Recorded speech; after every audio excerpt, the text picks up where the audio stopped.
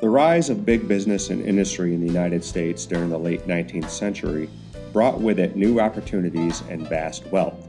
It also sparked a debate about wealth and economic equality that continues even today. In this video lecture, we will examine the benefits and drawbacks of the industrial age. Let's start with the positive. First of all, large businesses are able to practice what is known as economies of scale, meaning that they can produce so much of a product that the cost goes down. A great example of this would be Henry Ford's use of the assembly line to make the Model T Ford.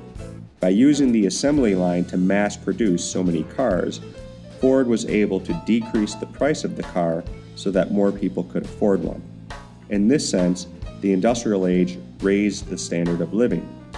More products were available and they were less expensive. The growth of the factory system and assembly lines led to an increase in the use of unskilled labor and provided jobs for millions of people, and as we discussed earlier, the population of the country was growing significantly. The rise of big business also had some not-so-positive aspects. Although there were many new jobs available, working conditions were often poor and wages were generally low. This contributed to a widening income gap. For every Rockefeller and Carnegie, there were millions of people struggling to get by. One could argue the fairness of such income disparity, but one thing that many economists agree on is that large income inequality is generally not good for the economy. While there were notable economic benefits to the rise of large corporations, as corporations grew in power, many small businesses were not able to compete with them and were often forced out of business. Another drawback to the rise of big corporations is that although it can lead to tremendous economic growth, it also exposes the economy to the danger of larger and more widespread economic depressions and recessions.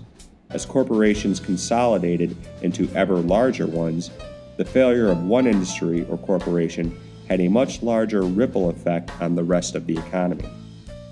The debate over the Industrial Revolution in America has raised questions about the government's role in the economy and how much the government should regulate economic behavior.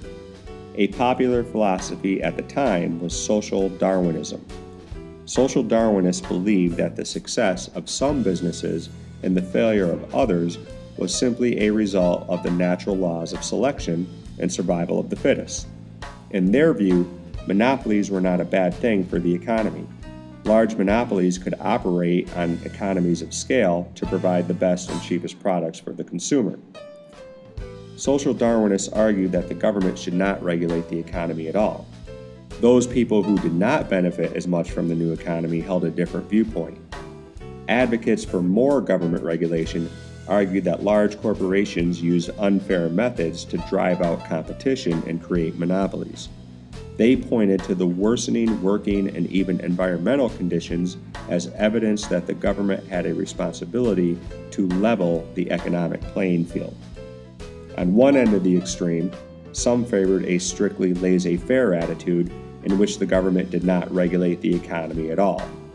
On the other end of the extreme, some favored complete government regulation and even government ownership of major industries, or communism. The American economy is somewhere between the two. The argument about where exactly the government should fall on that scale was and continues to be one of the big questions of the age. And now, armed with all this new information, you too can participate in that discussion. Until then, we'll see you later.